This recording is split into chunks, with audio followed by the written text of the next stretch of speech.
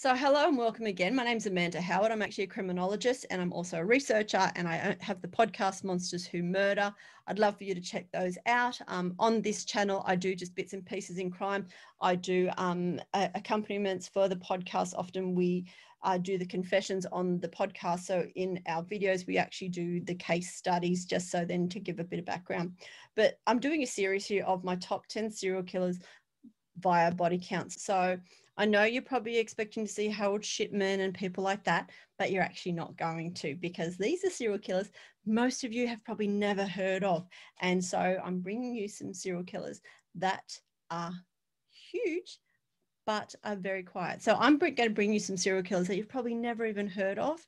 But these are the serial killers that come up in the top 10 for serial killer body counts. So when I'm using the term serial killer, this is about 1, 2 or more victims in different events at different times. So this is not about mass murder, though some of these actually were mass murderers as well. It's not just about sexual serial killers. It's not just about those that we consider like Ted Bundy and Jeffrey Dahmer and things like that. These are cult leaders. These are poisoners. These are baby farmers and things like that. So you need to think more broadly when you're thinking about serial killers. So let's have a look. And one of them that I want to introduce you to is Wouter Basson. So he is a South African serial killer, and he's actually a doctor. So I know that many people know of Harold Shipman, and he claims to have killed about 315 people, though he's actually not ever been declared with that many victims, but there is a possibility. So with this killer, Dr. Basson, he was actually a cardiologist, and he actually did a lot of physical experiments on a lot of people. He would actually poison the drinking water or put it into alcohol or into milk and feed it to local villagers.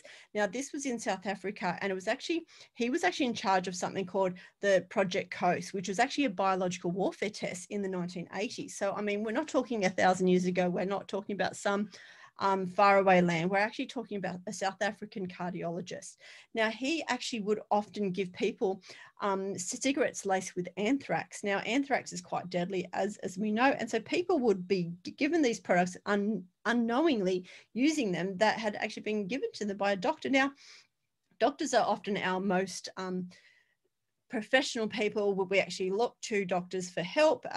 We believe what they say. Yes, you sometimes go and get a second opinion, but often these are like that sort of high pinnacle in society that we consider them the be all and end all, especially in intelligence and ethics.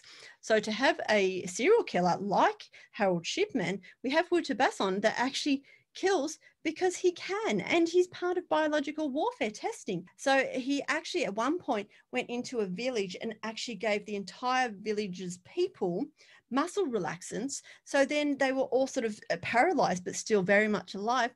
Then he put these people onto boats, took them out into the ocean and dropped them in. So they drowned, not being able to save themselves. I mean, he did this to 200 people, let alone the other victims that he actually killed. So, you know, when we're talking about sheer numbers, he comes in at number 10. Now, I have a database of over 5,500 serial killers, and this guy is in my top 10 for body counts.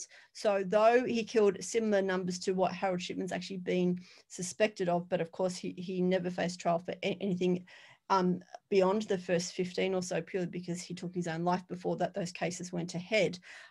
We have Basson, who actually sort of gazumps him. So we're talking about someone who is actually pure evil. So it doesn't get much worse than seeing a whole village annihilated by someone who could do so purely because he had the access to drugs that would render them paralyzed. I mean, could you imagine the sheer fear and terror these bodies, these people would have had, realizing that they are next to go into the ocean and there's nothing they can do.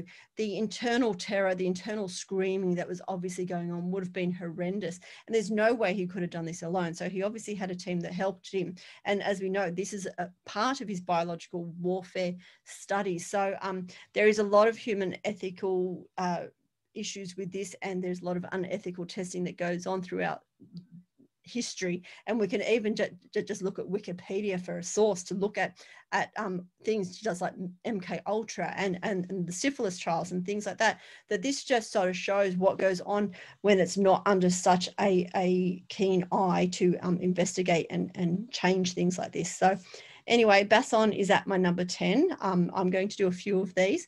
So hopefully I'll see you in my next one when I do number 9.